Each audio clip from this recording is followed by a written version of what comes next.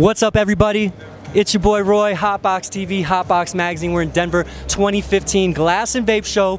Plenty of glass out here. We had to stop by Terry Sharp Glass, okay? I eyed some of his pieces. I was like, you know what? I really like that artwork. So, Terry, how are you doing today? I'm doing great. Yeah, awesome. Nice little event we got going on here. Yeah, definitely. Are you local here to Denver? Yeah, Inglewood. Oh, you're from Inglewood? Yeah, south side of Denver. South side Inglewood, that's not California. No. But Colorado.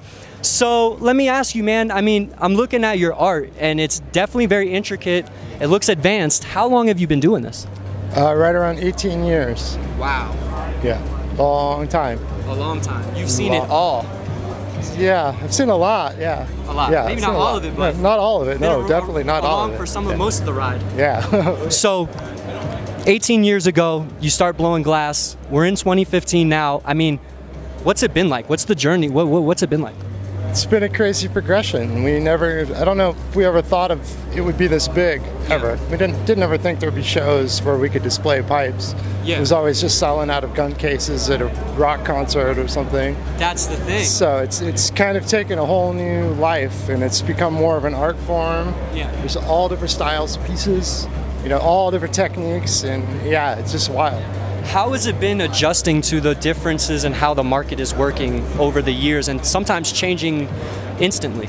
It changes all the time.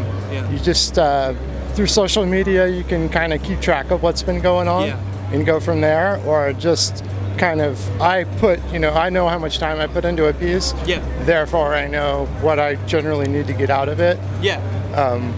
So like how did you get your start? I mean, what made you want to come and start producing art? Pipes? Yeah. The Grateful Dead. Grateful Dead. Yeah. I had a feeling when you told me about selling them at the rock concert, I was like, I've heard that story before. Yeah, oh yeah. I just watched the documentary on Netflix recently about all the issues with the feds and how they, all those different... Shut it down. And I was in the Midwest at that time, and I was working with like 3 different head shops that were buying everything I made. So I really didn't feel that effect because they didn't come to our door. Yeah. But I had a lot of friends that had ankle bracelets and they got in a lot of trouble for it. And now look at us now, we're back legal again. Yeah, now we're legal.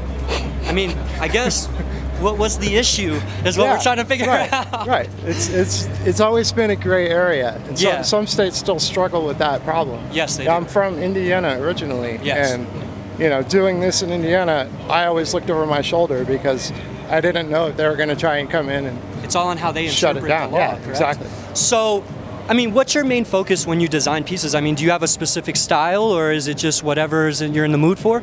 Kind of whatever I'm in the mood for. A lot of colors. Yeah. Really, like I'll see a color and I'll want to make a piece with that color, and then what kind of piece haven't I made in a while? What can I do? I have a vast majority of tricks that I know. So. Let me ask you, man, because I like bongs. And nobody's making bongs anymore. I know you used to make them back in the day. Yeah, right. Everyone used to make them. Man? I don't know. Like, little mini tubes are good. They do the same process. You just don't get that big 4-footer. Do you ever do those anymore? No. Everything I make by hand. I don't have a machine to spin the glass.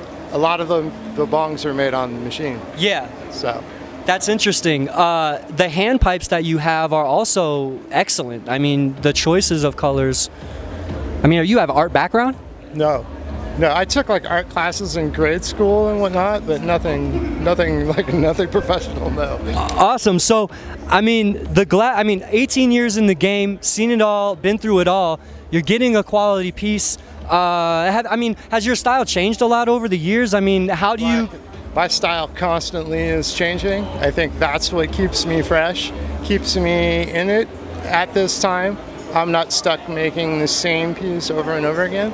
Yeah. Because I've taken the time to learn from different artists, to learn different techniques, to just advance and always try to come up with something a little bit different. That's the interesting thing that I saw about the industry, and maybe I'm wrong now, but from the documentary is a lot of this is either learned on your own or you have to have people show you certain techniques.